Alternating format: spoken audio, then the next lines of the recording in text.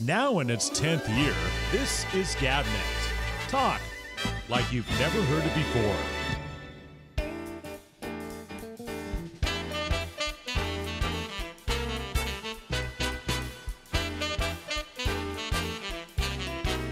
Oh,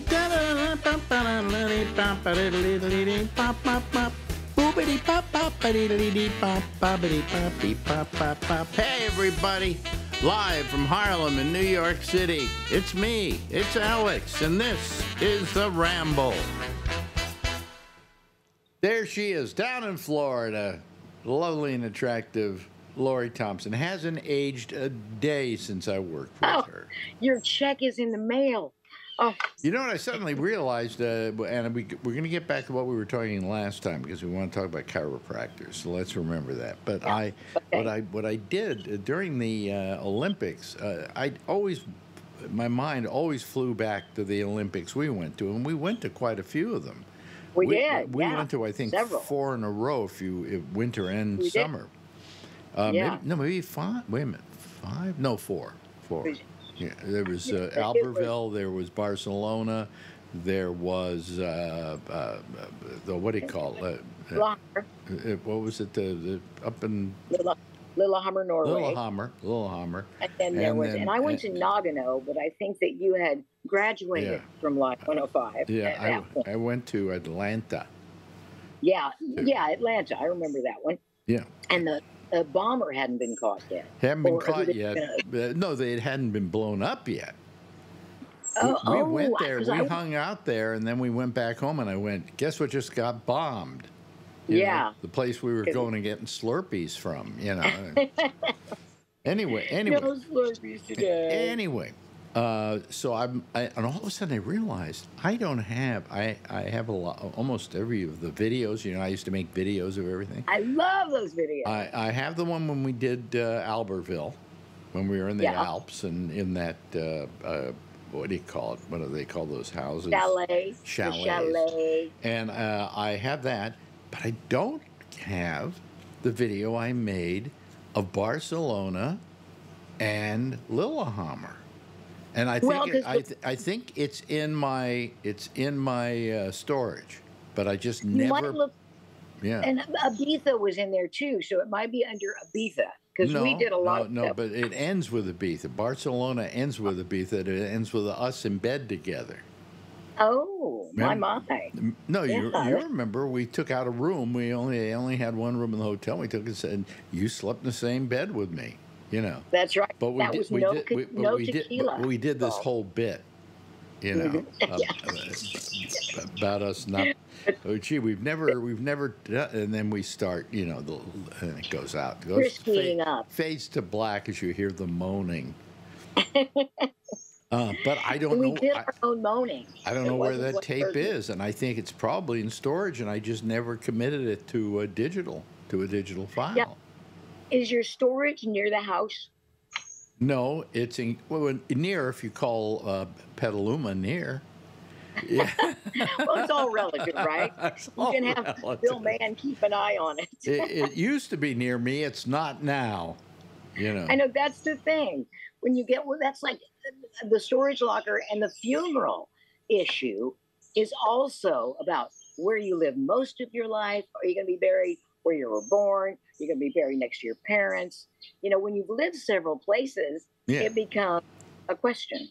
Yeah. So anyway, I don't know where they are, but I'm just going to have them send me all the tapes that I have up there. And that's a great idea. You know, and then I can store them here somewhere. Believe it or not, we have 2,500 square feet, no more room left.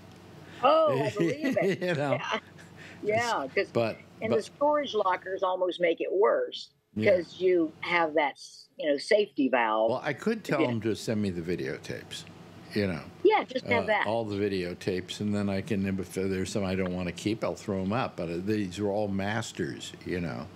And, anyway, so but I don't have those, but I was remembering them, and you know how really great the Barcelona opening ceremonies were. You know, And I compared them to the French opening ceremonies, and I don't know if you've watched the French opening ceremonies, but they were terrible, just terrible. Well, there's no actual flame involved. Did you know that? No, they had a cauldron. Yeah.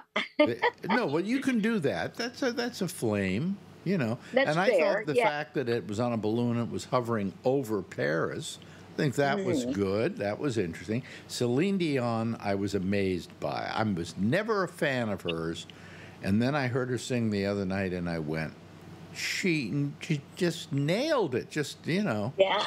Probably she brought it. Better than she's ever been, and she's been very ill. Very, with that stiff person disease. Yeah, stiff person disease, right. Yeah, she did totally rise to the occasion. I got stiff person disease, but it was only below the waist, so It was chronic for several years. It was chronic for several years. Bad boy. Bad boy. Don't do that. You know, don't tell the girl I like her. Anyway, so it, you know, then I thought about for instance, Barcelona. Went to that Elton John concert, which is that was wonderful, and it's on video. You know, that's available on video. Yeah. And we went to that, and you know, then we of course having O.J. Simpson buy us drinks. That was fun. That was kind nice. It became more interesting after he killed that pretty white wife of his. Yeah. But it was fun. Yeah, it was all, you know, so, I mean, that was a lot of fun. And then the one in Lillehammer, I had a lot of stuff. I'm sure I made a video out of it. Did I give you any of those videos? No, that's what I would love, one of the Ibiza. That would be so rocking. Well, the Ibiza is on the Barcelona. Yeah. Yeah, that would, because you made some great, like, quality. Yeah, but I'm sure I've got it in storage. I'm sure I do. Either that or I've got the raw footage in storage. You know, so. And some lovely storage part-timer would love to go in and fetch your videotapes, and put them in a box. Yeah, and I have what do you call it here? I have several machines that will play almost any of the tapes that I recorded on over the years. So great, multi-format. Yeah, so I could copy it and make it. But I'm just wondering. All of a sudden, I didn't know where did they go, because I put almost everything up online that I did on video, and we have the one where we were in the Alps. I have that one, but otherwise I can't find the other ones. So I assume they're in storage. Yeah, and it's so frustrating when you can't. You're like, well, they could be there, they could be here, they could be here. And when you check the last place, and there's always one place you kind of hold an escrow, because if it's and that's not where there, they are. Yeah. It's gone. No, well, in this case, the only place they can be is in storage. I didn't throw them out, and they got to be in storage. You know, so. You can call Petaluma High School, and kids can get a class credit for going over videotape. It would work. Well, I'm gonna ask him if he can just find the tape. But if he can't find them in my stuff, I'm just gonna tell him, send me all my videotapes. He sent me all the audio tapes. I have almost every show we did at Live 105. Really? Now I had a whole lot of them.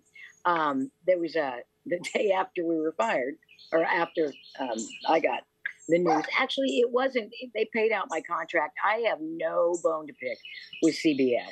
It was good. That after we got the news, the day after, I went with a rolling suitcase. Well, wait a minute. When did you get fired? It was, I believe, in May of '98. May of '98. And like I said, it was handled so kindly. Dan Mason of CBS, I am such a fan of his, because he handled it. I got to know him here in New York a little bit, because he was a friend of a friend of mine.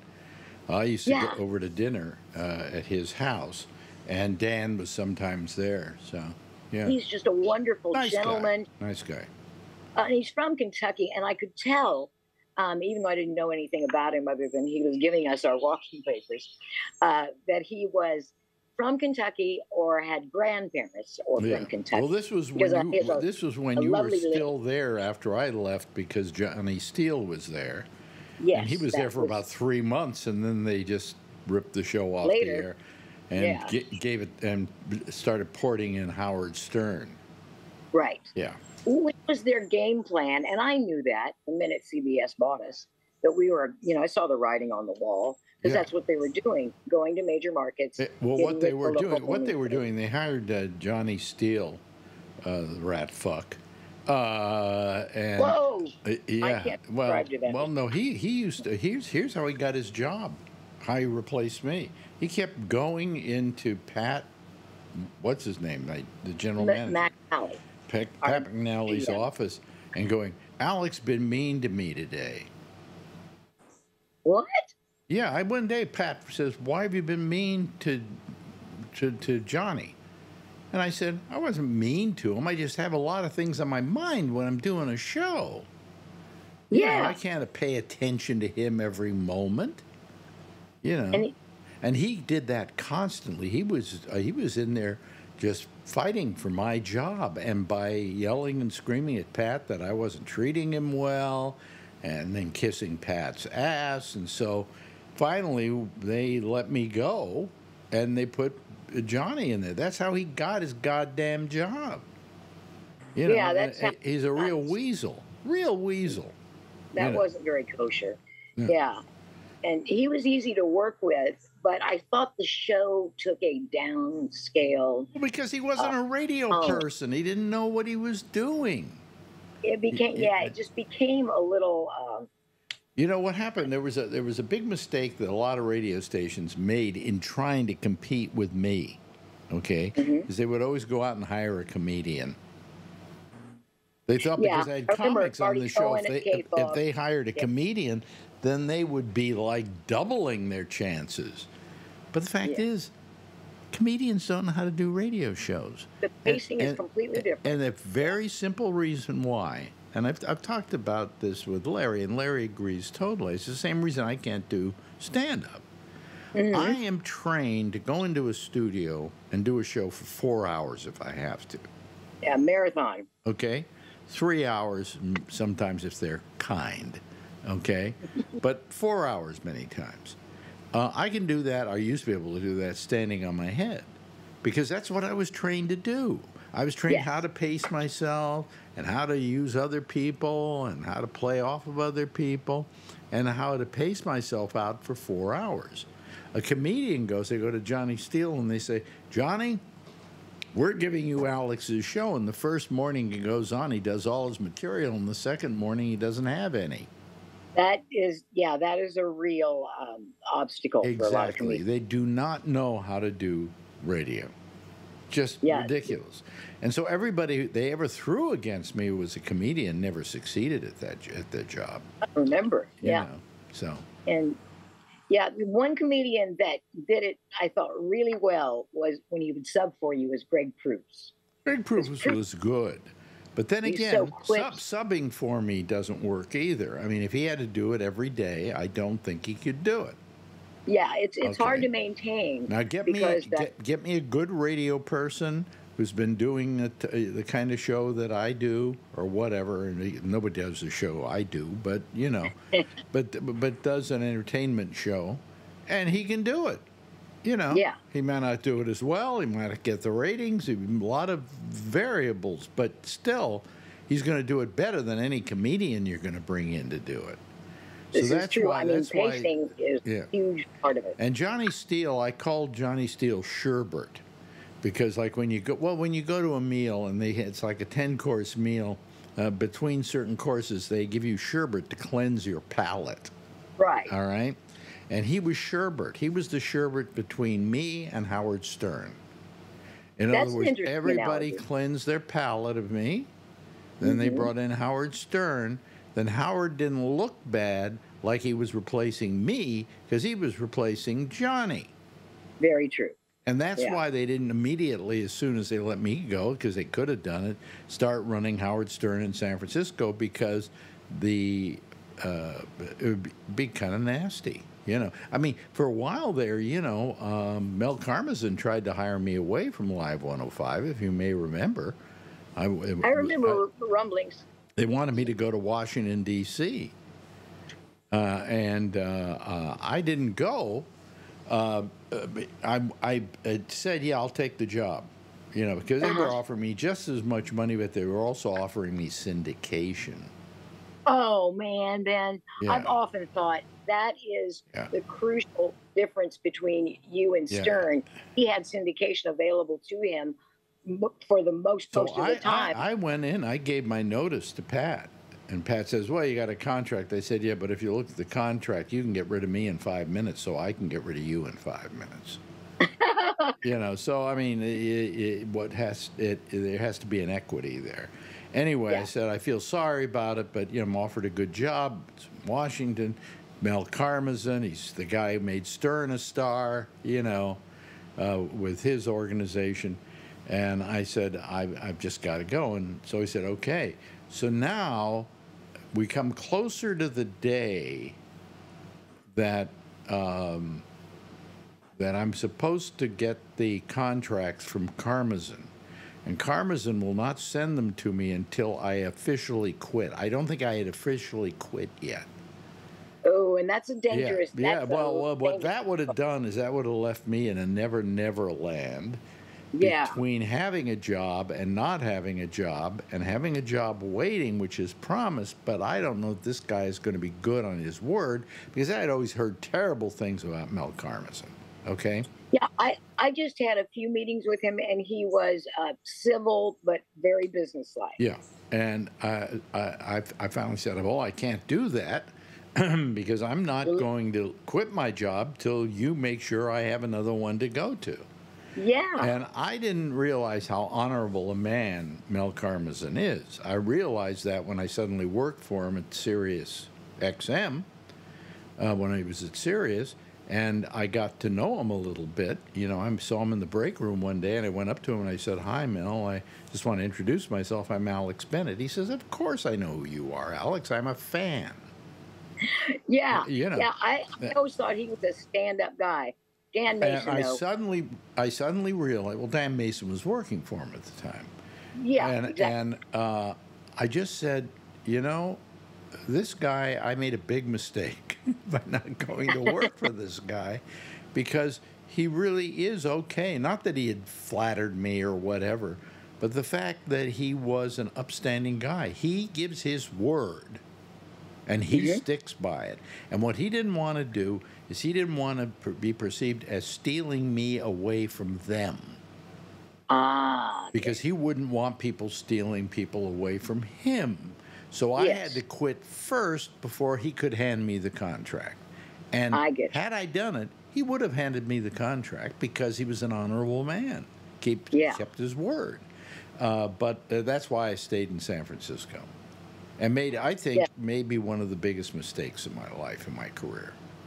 Because but then you were doing the best that you could with the information that you had. You're right. You're right, yeah. But if I had gone with Mel Karmazin, and by the way, a great guy, just a great guy. I just, you know, I think the reason I lasted at Sirius XM as long as I did was him.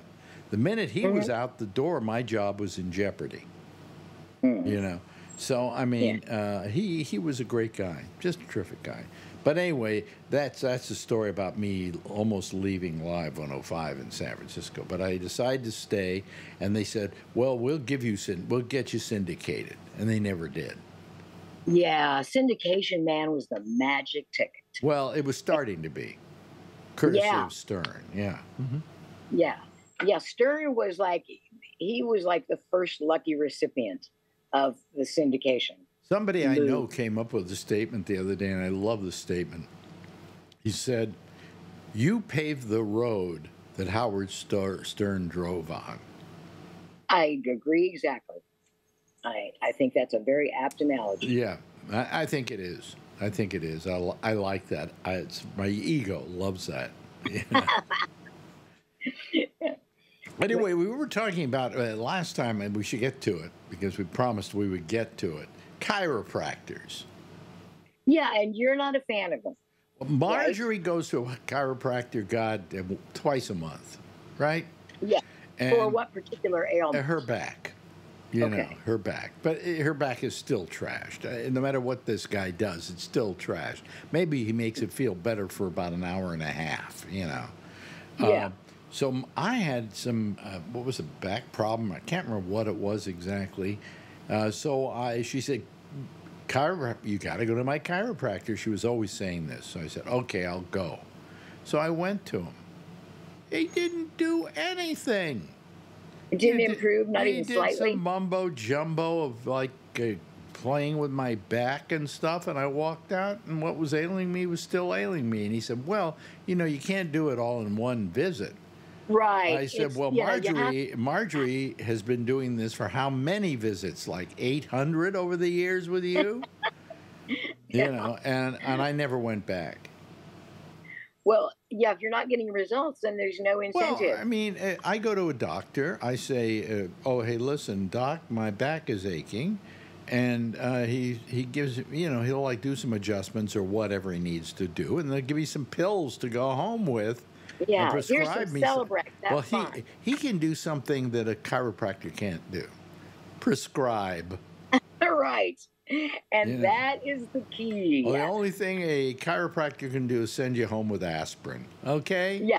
You know. Yeah, forget it. I want some kind of, shall we say, immediate result. No, I don't expect to be 100% better. I expect to be 1% better, just somewhat better. You know, and I've talked to doctors who've said if you go to a doctor and you see him and you don't feel better than when you went in, then don't go back. You know, you should be able. True. Yeah, I went to, we were on a cruise, and so I went to an acupuncturist because I have compound fractures in my back. And plus the fact that we were going to these, you know, walking 3 and 4 miles up these ruins of 800 steps did not help, surprisingly enough. And so I went to the acupuncturist and I felt some relief. And I remember thinking, if you were available all the time, if a person could have like an in-house acupuncturist, I think it would help. Well, I mean, acupuncture, they don't know whether acupuncture works or not. All we know is that billions of Chinese go to acupuncturists, okay? And they are taken care of by acupuncturists. And it is said that there was this guy, I read a book, and he went to China and he had some problem. He had to go to the hospital and they gave him acupuncture, but it didn't work. And he said, it's kind of a belief in it that helps it work. Just like most things. He said that's what it is. It's so many people in China use it and swear by it, and it is the main form of medicine in China, you know, is acupuncture. And he said it's because they believe it works. Right. It's been tried and true, at least tried, and with some success over the centuries. But, you know, I can't say the same for chiropractic. Well, my cousin is a chiropractor, and he explained to me, because we're cousins, exactly what are the money-making components of a chiropractic practice and what are the actual good. And I wasn't quite happy with the balance. The balance did not. Versus, but he's a good chiropractor. He's the one in Lafayette, Indiana. No, Lafayette, Louisiana. Now listen, if they just admit that they do a good job of realigning your back, or just giving you, giving you a good massage, okay, fine. Yeah. But when they try and put all the science behind it, no, we can cure migraines with it, and so on and so forth. Goodbye. I'll see you later. Yeah. But you know what's good for migraines, are being used widely now, is Botox. Yes. Yes. Botox is good. And Botox can also help with incontinence. What they do basically is insert Botox into your bladder, and it stiffens it up enough so that you don't wee yourself at the Golden Corral. Really? It's being used.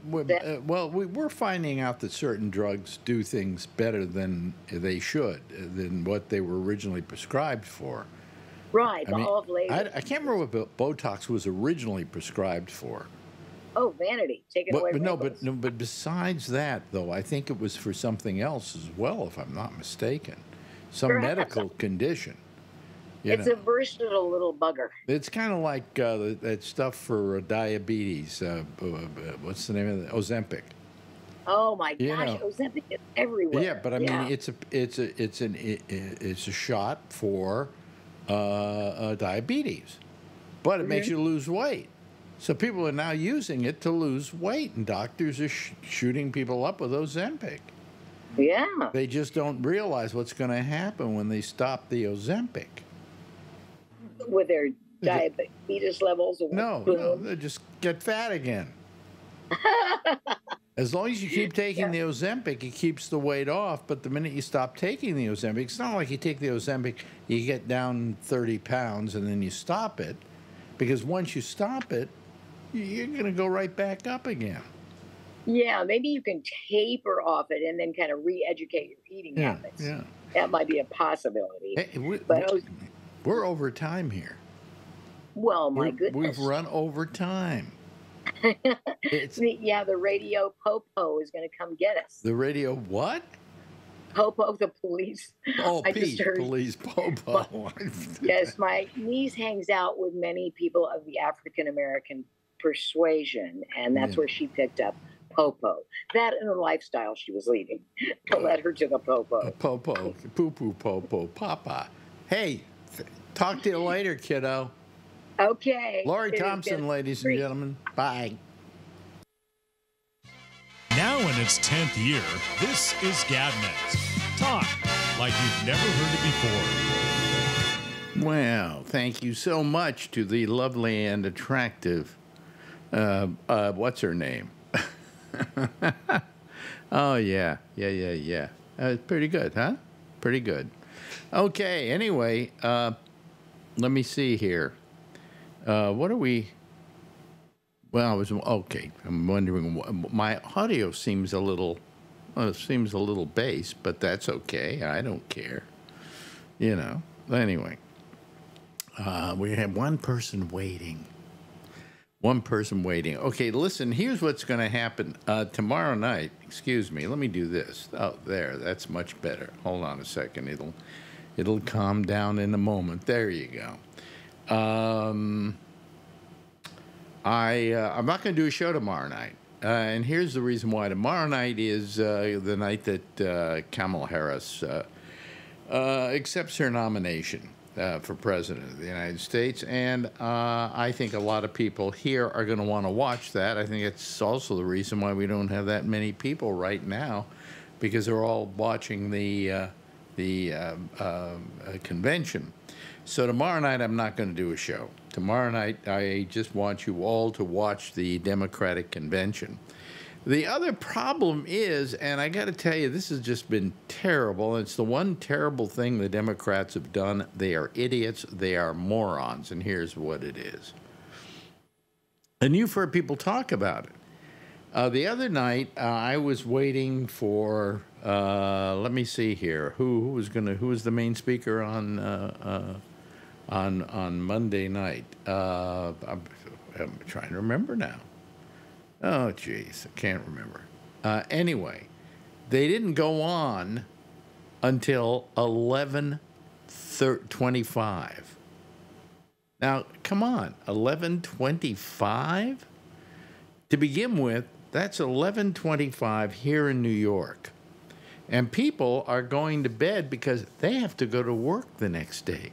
So the entire East Coast was completely lost to the Democrats and to whatever major speech was being given at that time. I'm trying to remember, who was it? Gee, my mind is such a blank these days. I mean, I can tell you who the one is tonight. It's Waltz, and tomorrow night it's Kamala. But on Monday night, it was... God, I'm trying to remember now. Oh, it was Biden. Of course, it was Biden. And Biden gave his speech, and I wanted to watch it. Everybody wanted. Marjorie wanted to watch it. She couldn't watch it. She got so tired she had to go to sleep. She had to watch it the next morning. what happens is a lot of people can't do that. Now, here's what happens. It's 10:30 in or 10:25, let's say, in Chicago. Okay. If they did it at 9:25 in Chicago, you would still get the Midwest getting it at 9:25. You would also get the West Coast getting it at dinner time, and you would still have people watching it here in New York. But they just started putting it on too late. And tonight they're doing the same thing again. Waltz wasn't on when I was looking a few minutes ago. They had Oprah going, and then they had the governor of Maryland giving a speech. And I don't know, maybe he's on already. I don't know. I'll have to ask our people here who are assembled and ready to go on. So, you know, it's really pretty terrible what they did. It was not very good for the people who really wanted to see these people and couldn't do it. I mean, I know that here in New York, even though New Yorkers they stay up late and they party hardy and all of that, you know, they got to go to work the next day, and to ask them to stay up till say midnight or after midnight, maybe midnight 15, to see the speech by Biden was asking a bit much, and it was really sheer stupidity on the part of the people who created the convention. I mean, and they were telling everybody, "Oh, hey, he's going to be on at 10 o'clock tonight." And then we're going through one speech and another speech and another speech and another speech until we're finally up to our asses in hearing people pretty much all say exactly the same thing. There was no really great originality in the speeches. The content was pretty much the same. A certain liberal amount of bashing of Trump and the fact that he's a felon and this thing and that thing. And it wasn't until we got to last night with Michelle Obama and Barack Obama, who also went on late, okay, but Barack Obama, that we got to, you know, some kind of decency where the speeches were concerned, where it wasn't a constant bashing of Trump. It was a jibing to a certain extent, but, you know. Anyway, all I'm saying is the Democrats were stupid, okay? Period. I don't know if Charlie will agree with me or Jeff Stein will agree with me, but we'll go to them and see what they have to say here. Let's go look. There we go. Okay. All right. Hello to Jeff. Hello, Jeff. How are you? Are you okay, Jeff? Agree with me, or Jeff Stein will agree. No. Hello, Jeff. Can you hear me? Yeah. Okay, and we can hear you. Okay, you don't have to turn anything else up. Just leave it the way it is, okay? That's fine. And, of course, we have our good friend Charlie Wallace. Hello, Charlie. How are you this evening? Charlie? There he is. Yeah, I'm here now. I was watching it on YouTube. I guess there was a delay. Yeah, oh, I see. Okay. All right. Have you been watching the convention tonight? No. Yes. No? This is more important. I can see that. I can see that later tonight on YouTube or something. Yeah, I don't mind people complaining. You know, they're going to be replays all day tomorrow. Yeah, so but I mean, just go to bed. Yeah, but there were a lot of people who stayed up to watch it because they were told that Biden was going to go on at 10 o'clock, and then here it is, you know, 11:25, and still no Biden. Okay, so I mean, they got to go to bed. All right. Yeah. And then they get a little pissed off at the Democratic Party because the Democratic Party didn't live up to their, you know, to their schedule. Well, at least the Democratic Party had people you'd want to listen to. Yeah, well, yeah, but as I say, they were all giving the same speech over and over and over again. You know, the only time it got original is, I think, probably the best speaker I've ever seen at a convention was Michelle last night. And she was phenomenal. She was just phenomenal. And I mean, and Barack was terrific too, but we've seen him a lot, so we're used to him, you know. But she doesn't speak that often. And the speech she gave, I mean, you know, there have been people over the years who have said she should run for president. And I'm sure last night that didn't abate that discussion, you know, because they watched her give a speech and they went, doesn't get much better than that, you know. Well, she had already said no several times. Oh yeah, absolutely. She didn't want it. She didn't want to be. She didn't want to be first lady. She, you know, she simply went kicking and screaming with Barack to the Oval Office, you know, and she became a great first lady. But you know, I mean, she was not that fond of Washington politics and having to deal with all of that, you know, and so on. But gee, I mean, what a couple, huh? What a couple. Just like Trump and Melania, huh? What a couple. Yeah, I mean, two people just absolutely adore each other, you know, and it's not fake. That's not fake. No. That speech last night was so good that I decided I was going to watch the speeches on Fox. Not for any other reason. The picture's the same on every network, but I wanted to see what they were going to say after the speeches. And I was gobsmacked. Did anybody watch Fox last night? No. No. They sat there going, she was great. He was terrific. And who was the person that went on before them? Oh, the future first gentleman, Imhoff. They said he was terrific. I mean, they were all gushing over how good these people were. And normally these are people that just bash them constantly. Yeah. And here's Fox, these people, these commentators on Fox going, boy, wasn't she terrific? So they did this when Trump was running in 2020. They were all pro-Trump until it became somewhat evident that Trump probably wouldn't win. And so they switched parties towards the end, just like Fox News. I don't think Fox News ever was positive towards Obama. I'm not talking about Obama. I'm talking about Biden. Biden? I never heard them. When Biden got when he got closer, and it made it, and the election looked more like Biden was going to become president, and then Trump, not Trump. They dropped Trump and went pro Biden. I don't remember them doing that. Does anybody here remember them doing that? I don't watch Fox News, so I have no idea. Oh, well, that's a great excuse. Josh, you got no picture. Josh, are you there? Josh, you're not. You got no picture. Oh, there he is. Okay. Can you hear me? Yeah, I can hear you now. Yeah. All right. I might have to call you back. It said I had a poor connection. Yeah, you're kind of like out of sync and everything. I'll call back. Call right back, okay? All right. But no, I mean, it was amazing what I saw, you know? And they said, boy, that was somebody, one of them, I think, even said that's one of the best speeches I've seen anybody ever give at a convention. Wait till you get to my age. You get so forgetful. Yeah.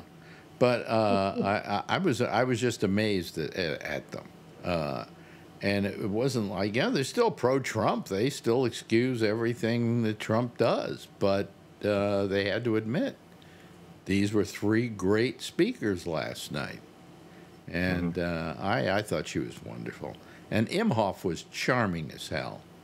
You know, I mean, it just gave you an insight into their marriage, and it was just all the fun things in a marriage. And the convention has been pretty joyful overall.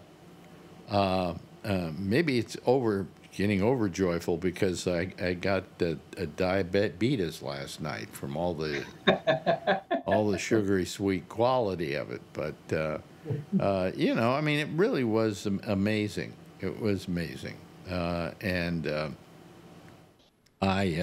it's always great to see Obama, and it's always great to see Michelle, and it's always great to hear them talk about their lives. And it was a wonderful time. You know, for a foreigner, he does okay, you know, giving a speech. So, You know, a guy who was born in Kenya. You know. So. Did you hear Clinton? I hear Clinton. He's talking tonight. Yeah, Clinton was okay. You know, a little. Wait a minute. Clinton's already spoke tonight? Yeah. Yeah. Oh, I missed that part. He's the same age as mine, I think. As you? As you? Yeah, he's almost 90, huh? Wow. No, he said he was in 70 something or other. Yeah, he looked healthy.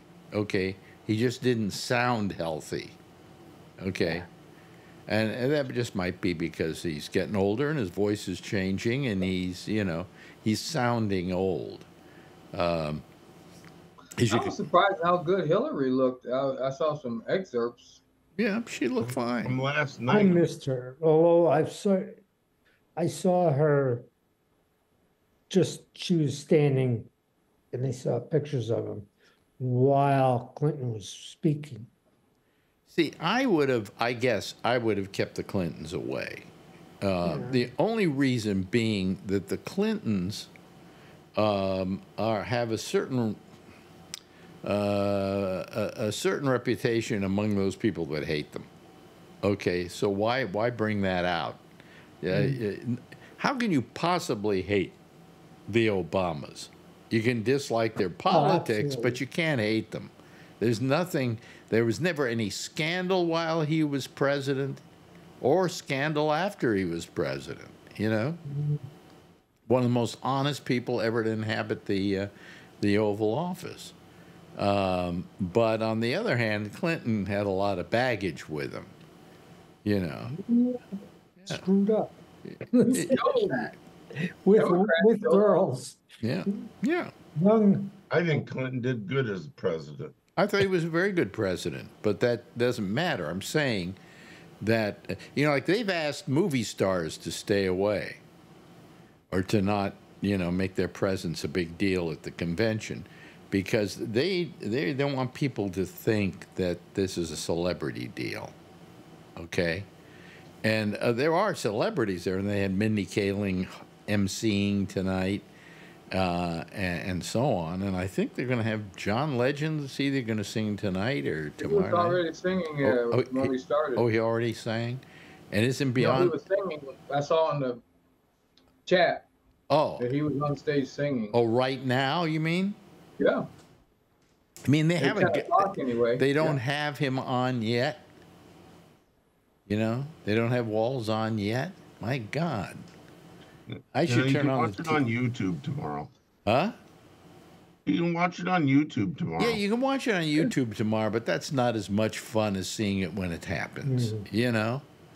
And people will go tomorrow. They'll forget to go look for it. So I don't know.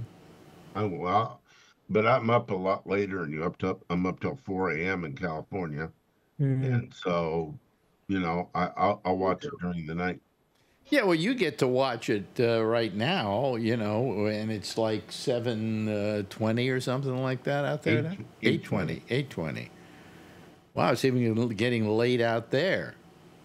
Happens. And after they'd had that kerfuffle on Monday, with Biden getting on very late on the East Coast, they didn't do anything to change the problem the next day. They had to get enough cups of coffee in them to keep them awake. What's wrong if the president spoke at 7 o'clock California time? Would that have bothered you? You're home. You're eating dinner. Maybe you've just finished dinner. You watch the president. But instead, they waited until, by the time he got on, it was like 8:30 in California. It's just that you could have seen it. It would have been convenient to people all over the country if they just gotten him on by like 10:15, something like that, But anyway, what did you think about it, Josh? Have you been watching it? Not. I watched Monday, but I couldn't watch last night, and I've watched some tonight. And you watched some tonight, yeah. Yeah.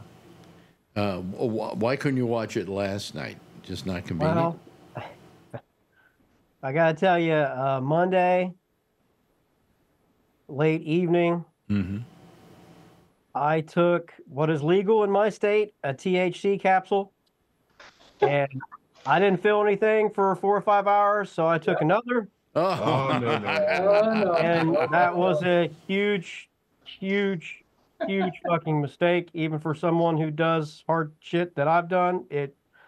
I never really was into that shit, so I tried it, and I was fucked up beyond belief. So been there, done that. I'm just now able to hold a conversation.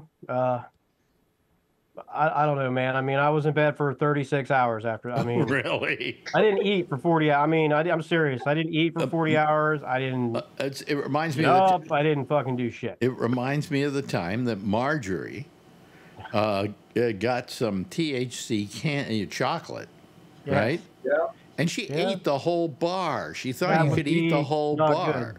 and Those she was wrecked for 3 days. Yeah, I'm on the third day. I mean, like, it started happening during Biden's speech because I remember coming back down, and I mean, obviously I was fucked up, but I mean, I was just like, he's still talking, you know, what the fuck? This guy never shuts up. I mean, it was just like, I don't know. I sat here for 6 or 7 hours after that until the morning when my wife came down, and I was just like, I fucking almost called the ambulance, you know? I was like, I'm serious. Like, I was going to go outside and just call the fucking ambulance because the shit was fucking bad, man. I mean, for 4 or 5 hours, I was fucking not comprehensible at all whatsoever. Really?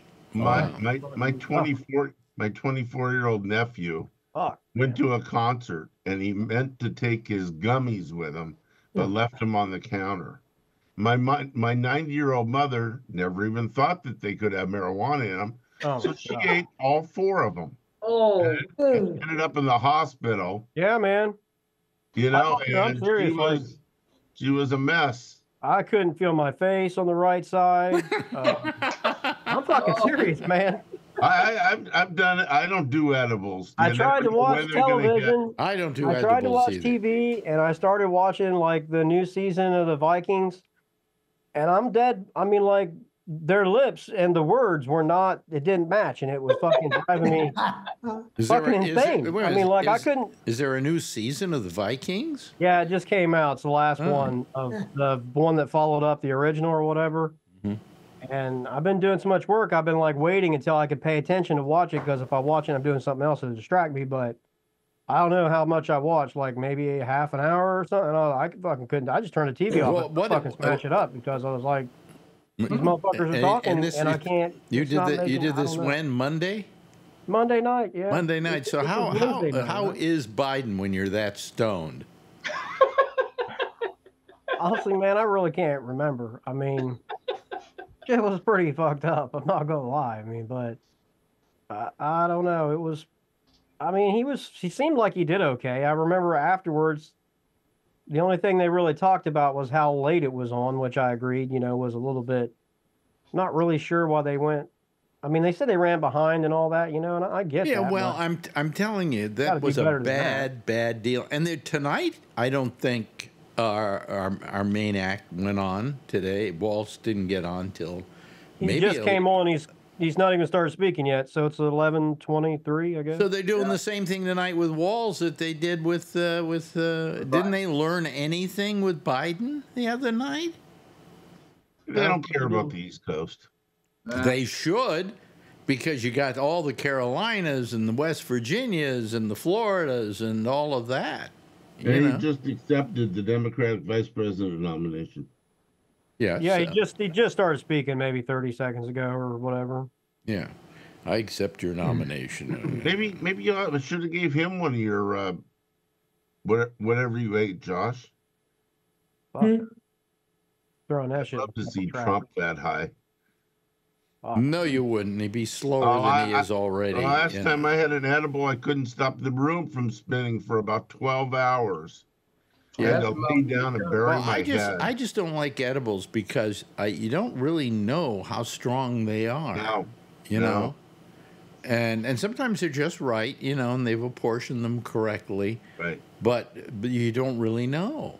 And sometimes you take one, and 3 hours later you go, "Nothing's happening. I'll take another one." That's why I prefer I've done that too. That's why I prefer a joint, or to a lesser extent a vape, because I know I take a puff and I know I'm going to get high. You know, and if I take 2 puffs, I'm going to get higher. But you know, it's not something I can't control. You know, so whatever. You know, so. But I thought that I thought that the Michelle was terrific. Imhoff was wonderful. Barack was Barack. You know, he did a very nice job. But I'll have to go back and watch all that. But the problem I'm having is, if you watch this and watch all these people come up, they all give basically the same speech. You know, Kamala is wonderful, and she's terrific, and you know, she came up from nothing, and she became the prosecutor, blah blah blah blah, and she's one of us. She's one of the people. And then the other part of that is, you then go into a mode of bashing Trump, which I don't know if I would do that at this point. Because the whole messaging that's out there is so positive that to start bashing Trump kind of impinges on that joyousness that you've created. Am I right or am I wrong? Yeah, I mean, they are all given, you know, the same general theme, you know, that they're trying to hit on. You can tell. So, well, I think that's good, but I think that Barack, who basically is the best stand-up in America, you know, I mean, this guy's timing for comedy is impeccable. Okay. And when he did that line last night about, and what's all this about size? He says, you know, and he puts his hands together like this, and about size, and then he goes, he looks at his hands and he goes, and then he kind of looks at it and moves on. You know, I thought that was pure genius. He got a lot of grief in the media. He's gotten a lot of what? Grief in the media. No, he didn't get any grief for that. What? Who? I don't know. I'll look it up. Everybody was talking about it because it was so funny. Yeah, it was funny. Yeah, yeah. No, Trump didn't like it, I'm sure. Well, of course Trump didn't like it. Trump doesn't like anything. Trump doesn't have a sense of humor. Oh, that's for sure. Yeah.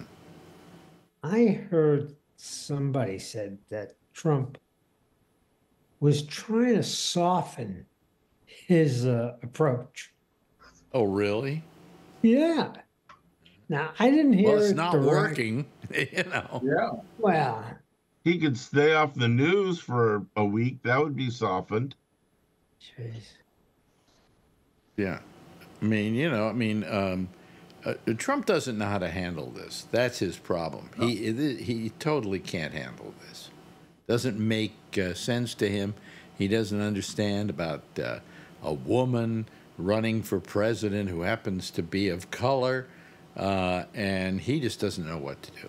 He's completely gobsmacked. He had a whole game plan with Biden, and he's complaining. We spent millions of dollars getting a whole thing against Biden, and then they switch people on us. Oh, we. You know, you spent the $1 million. Good. You know, you were wasting your money. You were, you know. I mean, you don't spend $1 million going after your opponent. You spend $1 million convincing your people that you can do the job. Sure. You know? What I still don't hear from him is how he's going to help the country. Oh, there's nothing. Nothing. He has no idea what to think about it. Let's get rid of Obamacare. That went over real well when he, in 2016, didn't work. You know, he still wants to do it. I mean, it's not going to work this time either. Well, what he's doing, the problem with Trump is he's using a playbook that's about 8 years old.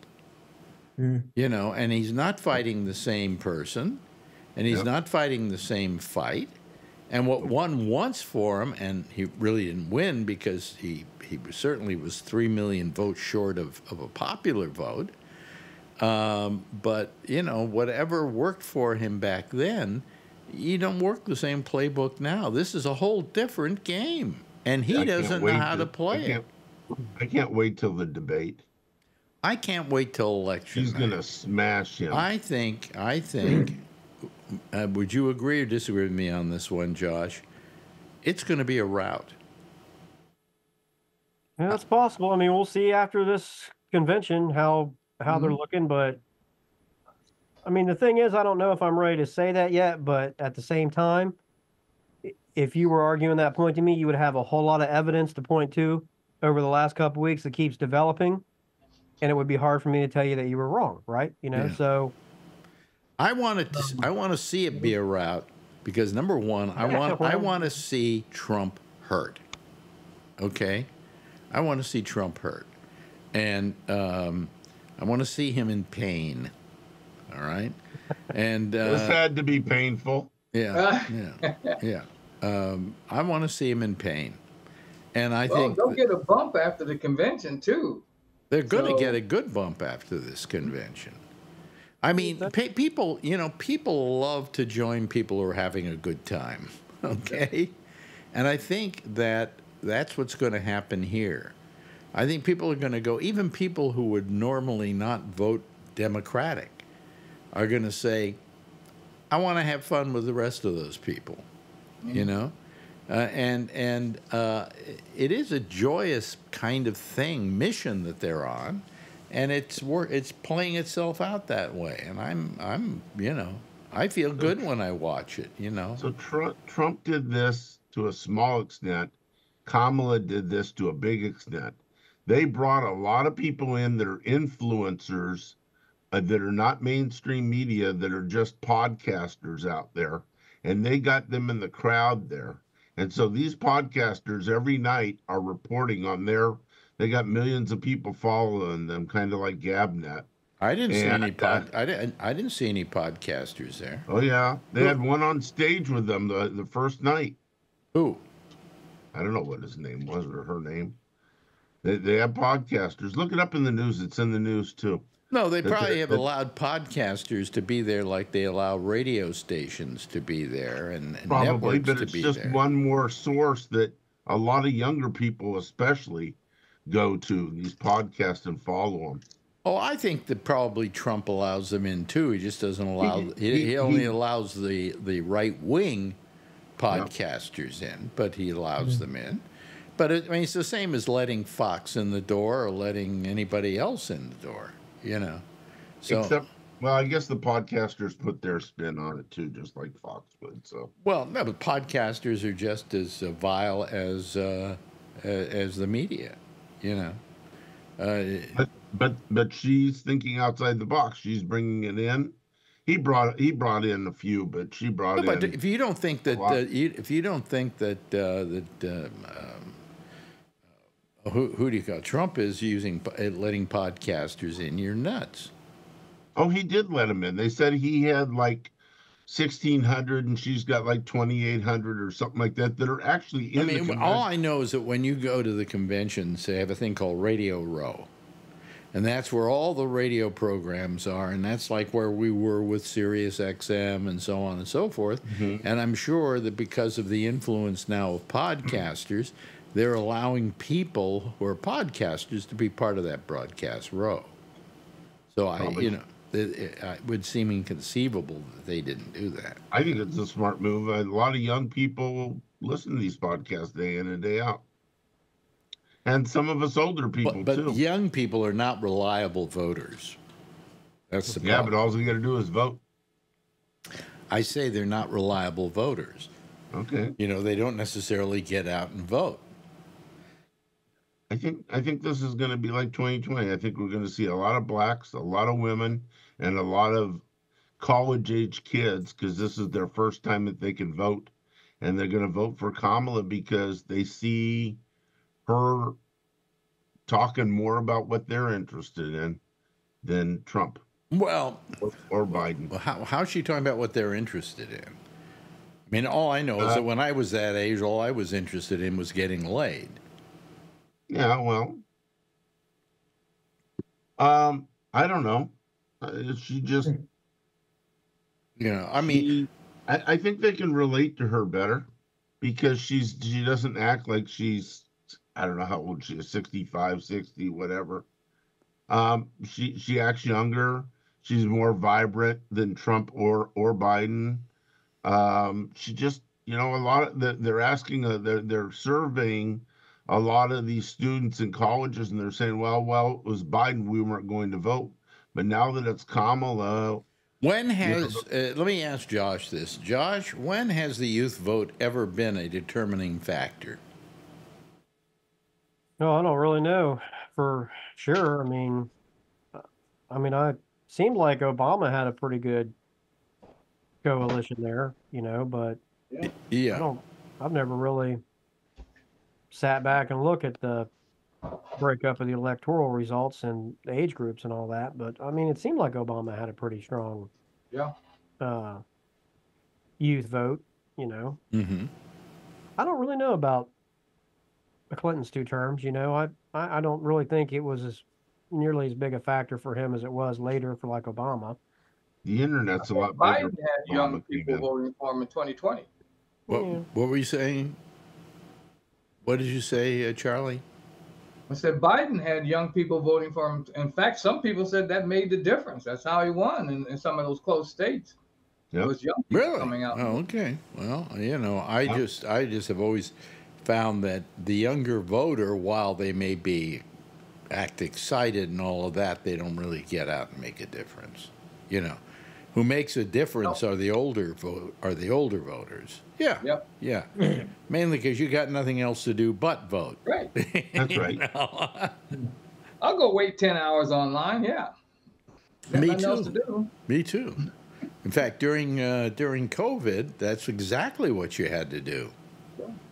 So it was, but I think that I just think that there's a real sense of joyousness here. And I think that all those people who were on the fence, they're in the middle, I think they're going to go for Kamala. I think what it is the weariness of Trump. People are just tired of Trump. They're tired of the same old stuff. They're tired of the same old act. They're tired of the bashing. They're tired of the incivility.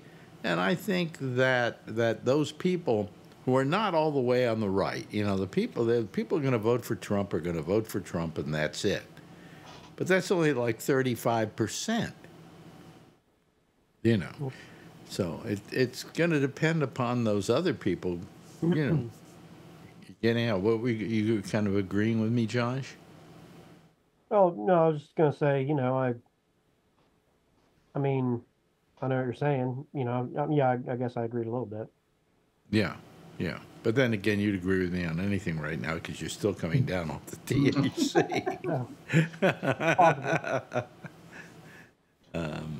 I was just catching some of his speech there, was all. I was just catching some of his speech there. I was just watching the TV a little bit. He's still talking. Does it look good? Yeah, it looks like it's pretty upbeat, pretty fiery. Looks like. Yeah.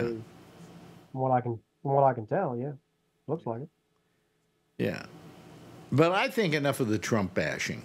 I think that you call him on things when he says stuff that's wrong. It's absolutely within the purview. But enough with the bashing. We've done it. Everybody knows that Trump is a terrible human being, and we move on from there and show what a wonderful human being Kamala is. And they're presenting her as a pretty upright person, And you don't hear the most they can come out against. Like, I love it when they try to come out with stuff against walls, because come on, this is Dad, this is your uncle, this is your, this is the teacher you had in school that you liked, and on top of that, he's a sportsman and uses guns, So he's got it all. He's got the whole package. And yet, what are the Republicans saying? You know what they're doing or saying over at Fox? That perhaps he's a sleeper agent for the Chinese. Because he went to China 30 times, something like 30 times. He taught in China. But he taught in China, yeah. Right. And he got married in China, you know. Oh, he must be a sleeper agent. Right, the Manchurian Candidate. Okay, fine. Yeah, right. I haven't heard that, but it wouldn't surprise me. Oh, it was the headline yesterday on Drudge. I don't watch much news anymore. Yeah, that Fox was saying that he's a sleeper agent. Yeah, that's got to be it. Yeah, yeah. Well, if Fox says so, it's got to be the truth. But I mean, is that the most you got against him? Oh, the tampons? Is that the most you can get against him? You know, Tampon Tim? What? I hope this guy flips some of the states for Kamala around where he's governor at. Well, a lot of those Midwestern states are gonna feel good about his message. Yeah. You know, and he knows, and more than that, he knows how to talk to them. Yeah. You know, that's important. Yeah, and he also lived in several states. Yes. In the Midwest. Yes, yes. And you know, and Kamala, it's just the whole thing is very little they have against them. And then when they call Kamala the closest thing to a communist, I mean, come on. You know, she's pretty much in the middle somewhere around there. You know. Oh, I don't know. What do you mean? You don't know? I think she's very left wing. I don't think. To the extent that you could call her a communist. No, obviously not. But and I think Waltz was a good choice because he's kind of like a moderator, and he'll balance out the scale. I don't know that she isn't moderate herself. How do you think? What do you think, Josh? Is she moderate or is she a real lefty pinko? I don't know if it's quite that far. I mean, they're going to try to play it like that. I don't think it's quite that far. I mean, I'm sure she's more progressive than they're really out there pushing for, because, you know, a lot of what they're pushing for is just kind of the anti-Trump deal, you know, the non-chaos, and just vote for her kind of, you know, for the good vibe of it all and everything, and to just not go back to this chaos and all that. So I think she's more progressive than you think. I don't always think that matters in some ways, because presidents will work within what they're given, you know, and if she's got, you know, the House by a few votes and the Senate by a few votes and the White House, it doesn't mean they're going to be able to force all these crazy policies or anything like that, you know, because it's hard to get stuff done. And, you know, in some ways it should be. So I don't think it's anything that I would be concerned about. I mean, I'm sure she's more progressive than what we might think, but I don't think that it's far left or anything like that. Yeah. You know. But I mean, what's his name? Trump calls her, says she's a communist. Yeah, right. Which, you know, I got to tell you, Donald, this concept that somebody's a communist is about 40 years out of date. Yeah. Mm-hmm. You know? I mean, even the Soviets aren't really communists at this point. You know? Terrorists, but not communists. The terrorists, but not communists, exactly. What's so funny is Trump loves Kim Jong-un, and he's definitely a communist. Yeah, right. Yeah. Trump needs to look in the mirror a little more often. Oh, another great line that Michelle Obama had last night was that Trump doesn't realize that he's going after a black job. Yeah. that was a great line. Yeah, really a very good line. Yeah. I don't know who wrote it for her, because it sounds like a comedy writer wrote it for her. She's a smart woman. She might have written that one herself. She could have written it, the same thing. I would tend to think they have a few comedy writers, Maybe. you know, there, who can write a one-liner for them that might work. you know. I don't think it was comedy. I think it was truthfulness. Yeah. But it was a comedy. It was a funny line. It was just a really funny line. It got a laugh. Let me put it that way. Yeah. Okay. I'll buy that. Yeah. So, pretty much that's the convention. You know, it's just one speech after another. That's pretty much the same speech. And then, Oprah was speaking tonight. You know, she already spoke, didn't she? Huh? Yeah. She already spoke, didn't she? Yeah. She was the opener, whatever. Yeah, I thought. Yeah. Probably about an hour ago, she was on stage. Yeah. And you know, they've got my vote now that Oprah's there. You know. I don't know. They don't want a lot of the big movie stars showing up. They don't want George Clooney getting up there. They don't want. No. Huh? No, they don't want Clooney there. Yeah. He was the first one to go public with the Biden's got to step down. Yeah. Yeah. But he was right.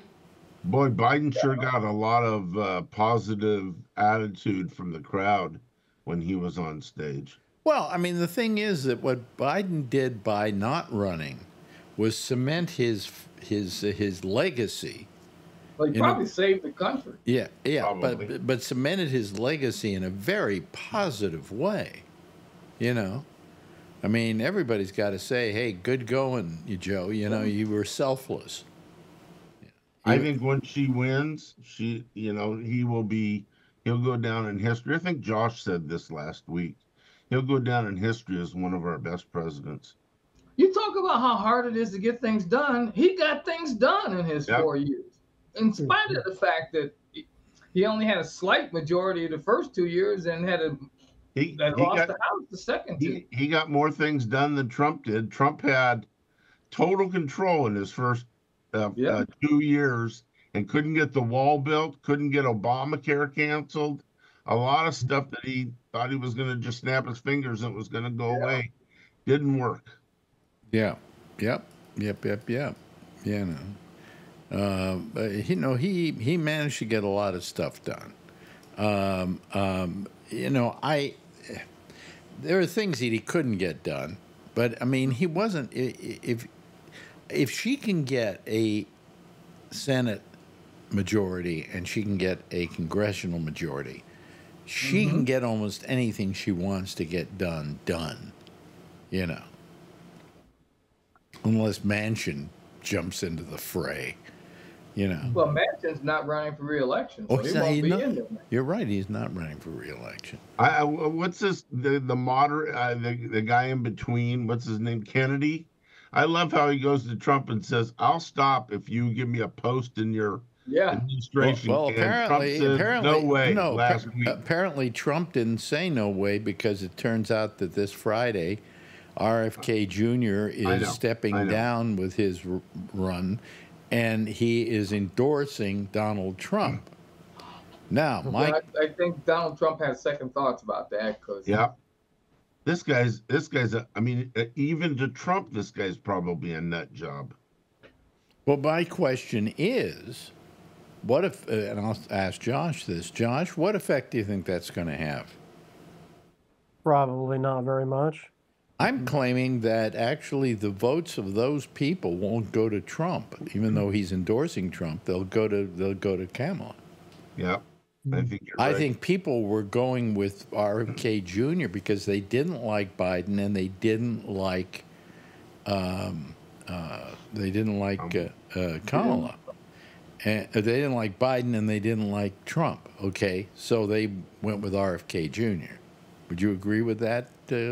Josh? A lot of it, right. Plus, there's just some people that followed him because he really believes some super crazy stuff who might still vote for neither of the two, and vote for some other weird party that's on in their particular state or write somebody in or just not vote now or whatever, which is all about the same. Well, he had about 5% of the vote is what he had. And now that he's not there any longer, it doesn't mean those people are going to go with Trump. Right. Yeah, what I wonder is if Trump promises them a post, is there anything that says he's got to actually do it if he becomes president? No. Doesn't have to do it. No. But he probably did agree to give him a post to get that endorsement. I don't know. From his last presidency, I certainly wouldn't want to be in his cabinet. Yeah, I wouldn't. No. Go to prison when you're done. Yeah. Next step after the cabinet is prison. You're right. Although prison, probably the psych ward would probably do Kennedy good. I'm sorry, Jeff. Yeah. I talked. Yeah, Jeff.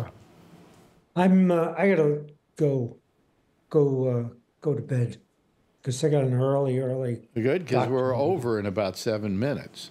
I know, but I'm like falling asleep anyway. Yeah. Okay. Well, I thought maybe you took one of those capsules. No, I took 7 other pills. And wait, as you get older, you take more pills, I think, in life. Yeah. Oh yeah. Oh yeah. Okay, Jeff. Thank you. We always enjoy having you here. Good night, Jeff. Thank you, guys. Bye-bye to Jeff. Bye-bye. Okay. Good night. Anyway, there he goes. Oh, he lost me. He collapsed. Did you see that? The whole thing collapsed. So where do you think it goes from here, Josh? You think that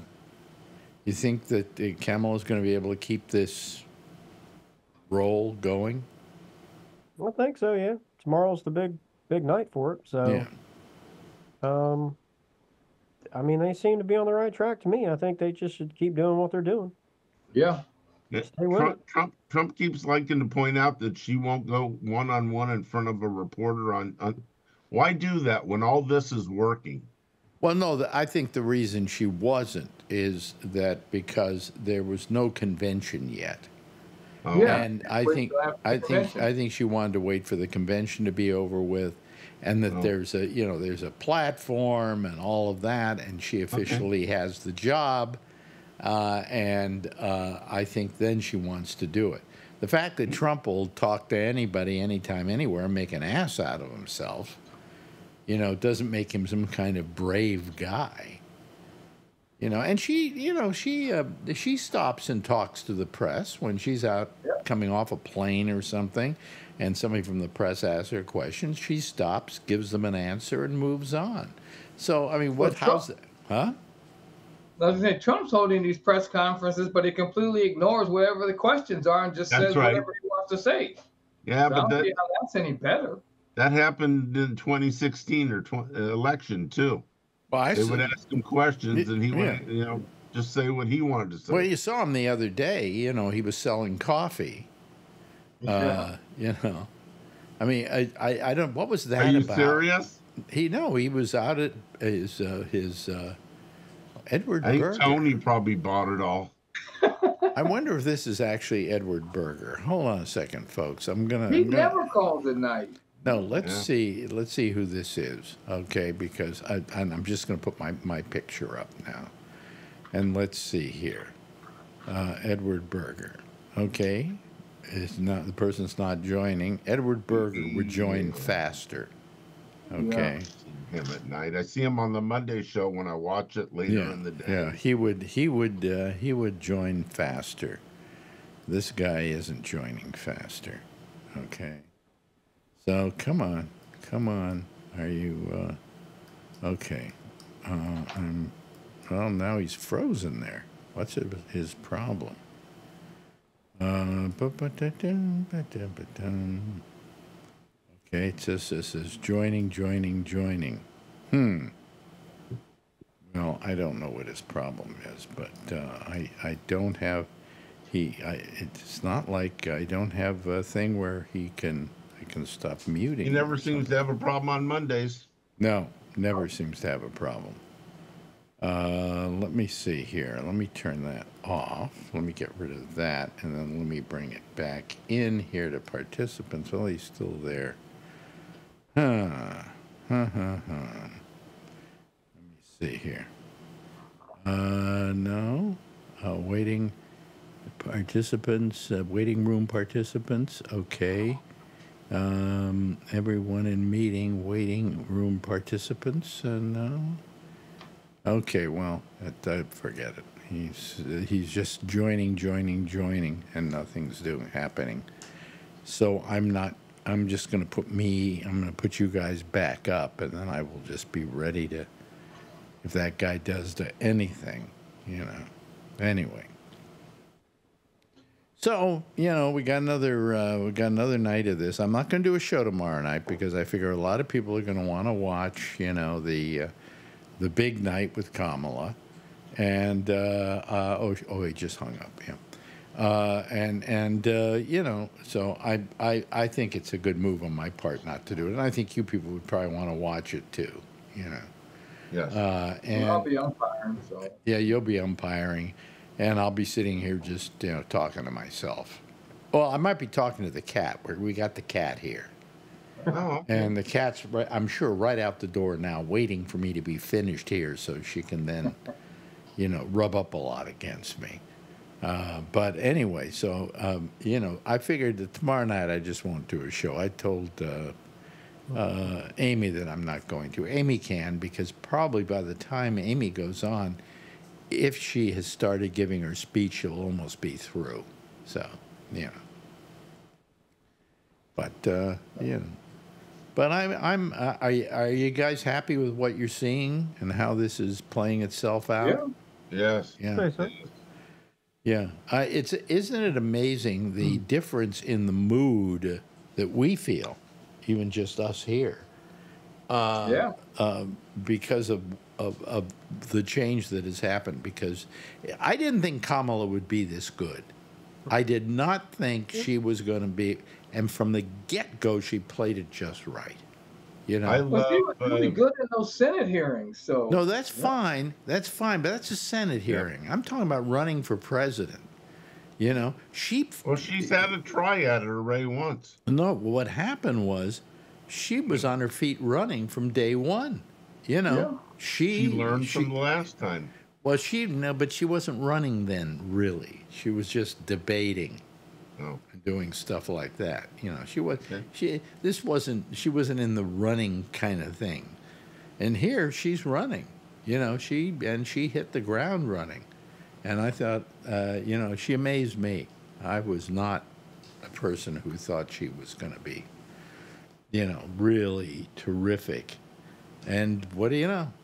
And I'm so delighted, I'm so happy, and I'm so behind her that I can't believe it. Because I've never been this much behind a can. I don't even think I was this much behind Obama. I mean, I liked Obama, but I wasn't that thrilled by Obama. But I'm thrilled by her, And she's hitting all the right notes, right, Josh? So far. Yeah. So are you going to be able to be here on Friday, Josh? Yeah, I'm not working till Saturday, so I should be here Friday. Oh, okay, because, then there'll be a lot to talk about once it's all over with. We'll probably get some numbers by then, because I'm sure they're out there testing the waters right now, and it'll just get better and better. So let's wait and see. But I think it's been terrific, Yeah. I have no complaints, except for the fact they should have gotten these people on earlier. It is going a little late. I would agree with that. An hour would have made all the difference in the world. Yeah, I would agree. And don't forget us people on the East Coast, okay? Anyway, hey, listen, I really appreciate you people being here. I want to thank Jeff, who had to leave early because he's falling asleep.